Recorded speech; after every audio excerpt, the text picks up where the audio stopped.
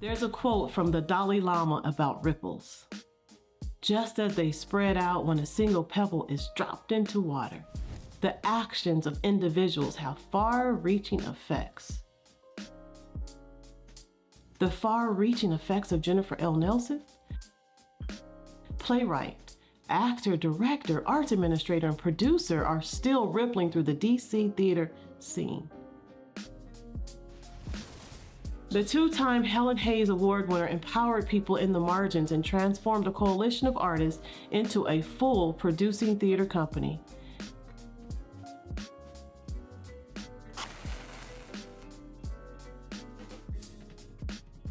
She also launched careers while being a pioneer in hip-hop theater.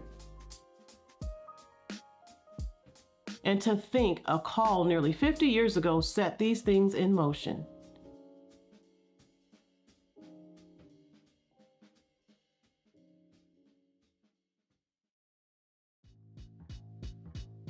Up until that call in the early 70s, Jennifer was pursuing her MFA at UC Davis in Northern California. I met Jennifer in 1969 when I went to graduate school at UC Davis in Northern California. So we were in the theater department together, and it was, it was the 60s and early 70s, and it was kind of freewheeling, and the students had a lot to say about what went on in that department. But Jennifer and I just really hit it off from early on. Sense of humor, a real shared sense of humor, which is still to this day, that ties us together. She went off, then we sort of went our separate ways. She went to San Francisco. I went to Tacoma, Seattle, Washington to teach and direct. And she went to act. We were in San Francisco at a funny time. It's before a lot of little things were just starting, but there was a funny feeling in San Francisco. The stakes were extremely small for theaters. There were only a few theater companies that were operating, these ensembles. The Mime Troupe being the big one of everybody. And then I think the Blake Street Hawkeyes started up, and they had people like Sam Shepard and the guys we think of as the big sort of 70s guys now. And no theater company liked any other theater company. It was so competitive. It was like if you were in a play at Theater of Man, nobody from the other companies would come see you. If you were in a play at the Firehouse, the other companies would diss you. I mean, it was really it wasn't a great theater scene because it was so small. And I think that was one of the things that made people like Jennifer and me and our other friend Jim Devney just be kind of frustrated that you had to pledge your allegiance to one of these groups or else that was it. And you sure don't get that feeling so much on the East Coast. And then getting a professional gig is like really, a whole new world, which I think was the next step up from what we were doing in San Francisco.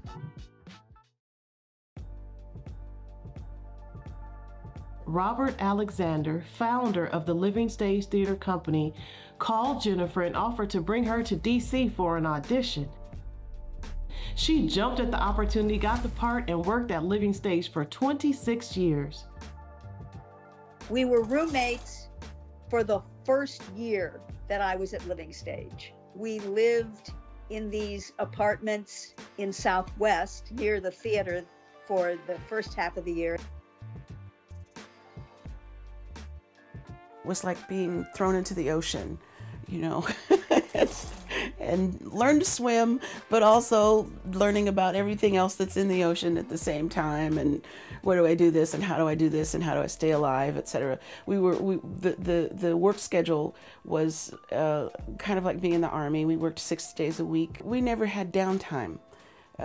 We had homework every night, and then twice as much on our day off. The entire rehearsal period, which was 8 weeks, I believe, I don't think I ever left Southwest. While at Living Stage, Jennifer got involved with social activism and community involvement. Living Stage brought live theater to a population less likely to step into Arena Stage, which housed the company. Living Stage did a residency, a 7-week residency in Boston.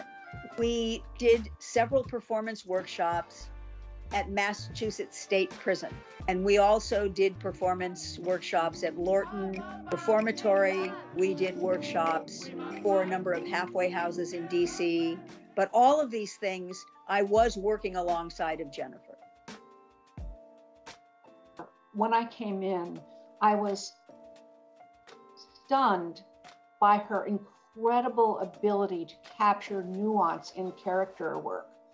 And because we were exploring the lives of marginalized peoples, it was an education for me to really see people flower, blossom, as they saw themselves created on stage by Jennifer. Jennifer was incredibly precise and specific in really opening up the heart of the person that she was playing on stage. And it connected directly to those audiences. I'm talking audiences as varied as preschool audiences to men in prison, to teenage moms, to folks in wheelchairs, to senior citizens in a senior citizen home. She was able to really speak to each one of them as if she knew them. And I always was taken by that. You can still do things in your life. A person can still do things in their lives that brings dignity and hope, not only to themselves, but to the other people, the people that they touch, you know, as they go through their daily lives. During this time, Jennifer wrote, directed, and produced her play, Torn from the Headlines, which earned her a Helen Hayes and the Charles MacArthur Awards for Best New Play in 1997. My friend, my best friend, Dee Monroe, who was an actor, he was nominated for a Helen Hayes Award this particular year for having done this play called Torn from the Headlines that Jennifer wrote. But I met her for sure that night at the Helen Hayes Awards. I wanted to make, she won that year for Best New Play. She was somebody that I absolutely wanted to meet. She's just a dynamic individual that, because I remember her speech when she won the award, and I was like, I was blown away. I needed to meet her. I was like, I want to work with her. I didn't know anything, but I accept that I wanted to work with her. When she left Living Stage, it didn't take long for Jennifer's career to flourish at the African Continuum Theater Company, known as ACTCO. Founded in 1989 by John Elmore III, ACTCO provided space for people of the African diaspora to produce, perform, and create theater. It's also where she met Deidre LaWan Starnes. She's the one person that I can say is responsible for my career in this area. She will cast me against type. She has cast me against what an artistic director wanted. She has fought for me. She has fought for my right to be a spiritual being in a show where she has advocated for us to come in a little later on Sunday, so people who go to church. At ACTCO, Jennifer taught the group how to operate like a business, which included finding grants and sticking to budgets. At one point, African Continuum Theater was a coalition, and they brought artists together and they provided resources for Black theater and Black theater artists. And Jennifer transformed it into a producing theater where they were actually producing plays. And in doing that, it wasn't a union theater, it was a non-equity theater, and they would get guest contracts from Equity to use Equity actors. But what she did was she hired so many artists who weren't in the union and catapulted their career. So there are so many people that started in productions with Jennifer who are now in the union and now just well known in the theater community. Jennifer's impact also hit on a personal level. I want to talk about the kind of mom Jennifer was, and I think in order for her to be so great at teaching me how to be a good mom artistically, she had to know how to do it herself. I quite literally grew up in theaters across the district, in LA, underneath rehearsal tables, in the back of the house, doing my homework in the green room, you know, that kind of lifestyle. Lots of stage managers, particularly at Living Stage, were my first babysitters. Used to get picked up from school in a big red Living Stage bus in elementary school. So certainly there was a model of how to incorporate your child into your career. I think she also learned from how challenging it really was to have a child and still pursue your passion, especially as a single parent. And she used that to apply forward when she had the power to make that a little bit easier for folks who were in her orbit. Jennifer was a mom to me as well. The way she talked to me, the advice that she gave me, and very helpful in teaching me how to be a mom who was also an artist and how to make sure that I was able to put my baby first, but still let the artist in me live. And I love that about her. In the late 90s, the term hip-hop theater, coined by London-based dancer and MC John Z.D., also emerged. In the summer of 2000, Jennifer helped start one of the first hip-hop theater festivals. As ATCO's artistic director, she produced the Hip Hop Theater Fest at the Kennedy Center, which brought audiences new to hip-hop together with those familiar with the art form. These festivals helped kickstart the careers of artists like Tony Blackman. When Jennifer believed in me enough to commission me to co-write the Nightmares piece with Samayemi and to be the idea generator for a lot of the content, it boosted my confidence. It was like a working affirmation that somebody I respected and admired that much admired me as well and could see my potential. She was the one doing the heavy lifting for so many of us and who started so many of us off. Alexander Strain, Mark Hairston, both in The Whipping Man, young actors who had breakthrough performances in that 2012 production. Alexander would go on to just put together one sterling performance after another in production after production. Mark Hairston went up to NYU, got his graduate degree. Now he's a leading director as well as a fine actor and dancer. I just know in those young people, she loved working with them, she believed in them, and I think she gave them a tremendous burst to go forward in the profession. She's a very smart director, and you don't even know what she's pulling out of you because she has a way to get things out of you. She asks questions to make you think more about your character and more about the decisions that you've made in the process. I know that Jennifer Nelson is one of the reasons why I'm able to do the things that I do now. Jennifer Nelson is one of the reasons why when I got the call from the State Department to do work as the first official hip hop ambassador, that I felt comfortable taking it. I started writing poetry when I was 8 years old. It's always been in me. But when I got to college, I let people talk me out of majoring in the School of Fine Arts. It was still lying dormant. So I did it on my own, and I produced shows and I put together shows, but never on the scale of African Continuum Theater Company. Never on the scale of working with someone like Jennifer Nelson, who then took our piece to the arena stage, a premier performance venue. After 11 years at ATCO, Jennifer went to Theater J to help produce The Whipping Man. She left in 2014 when Theater J fired their longtime artistic director, Ari Roth, who hired her. Jennifer had been hired by me at Theater J to direct a second production 2 years after she had directed The Whipping Man. This new play that she was going to be giving a DC premiere to was called The Call, by another black female writer named Tanya Barfield. And we were slated to produce that play in the spring of 2015. We had been through auditions together, we had hired a great company, there were great actors. But there I was, out of a job at Theater J by December 2014.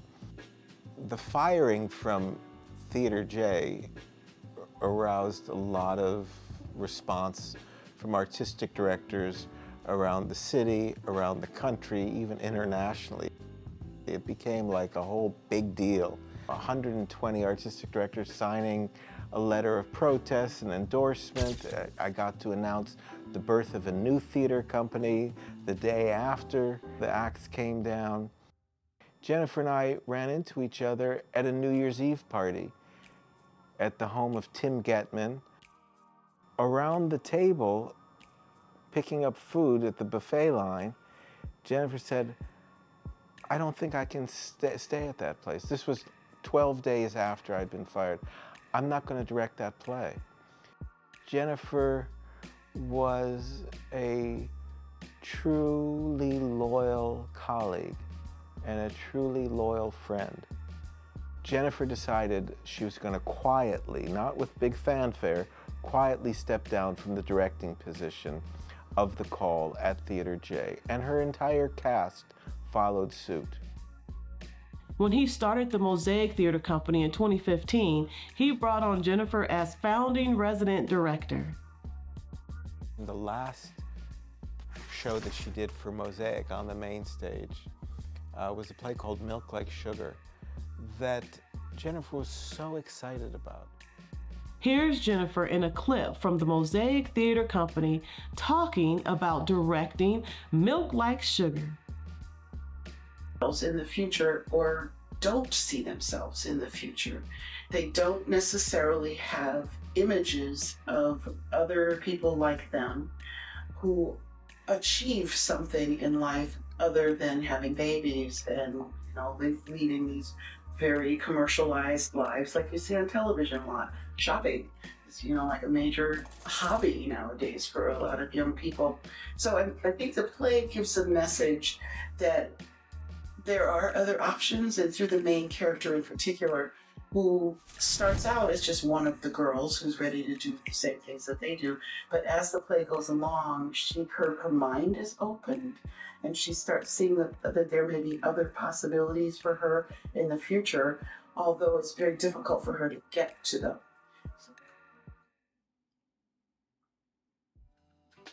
Jennifer left Mosaic to assume the life of a freelancer, during which she pursued a fellowship at Ford's Theater. She earned her second Helen Hayes Award in 2019, 20 years after winning her first for her play, Torn from the Headlines.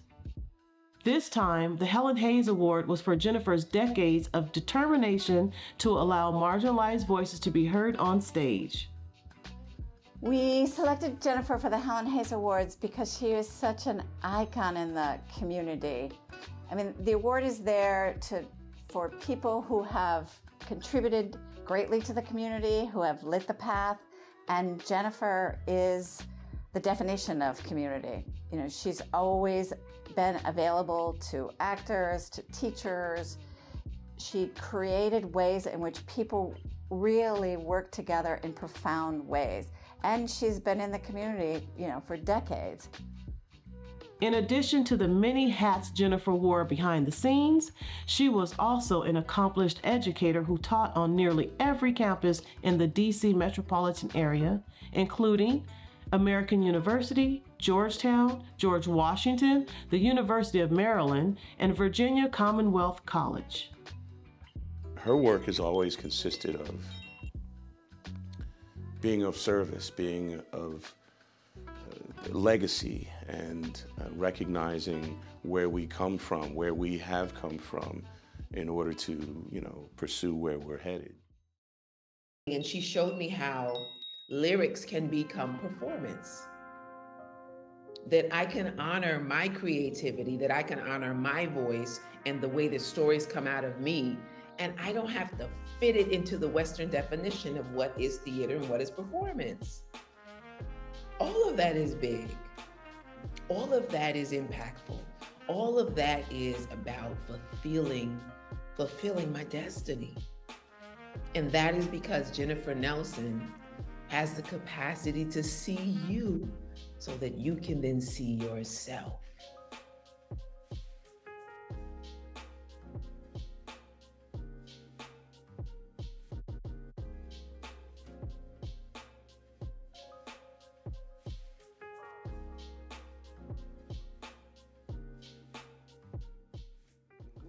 When the tribe gathers around the fire to retell the hunting story, to relive how the blood was spilled, how Jojo braved the lion's wrath and struck the final blow. When the women sit spellbound on the fringes, awed by the warrior's prowess, I want to be in the center, holding the arrow, hurling the spear. I want to sing the heart of the magic, how we slew the hunted, we skinned the beast, we turned violence into life, and we rejoice in our aliveness. When the people gather around the fire, I want to burn. I want to be the flame.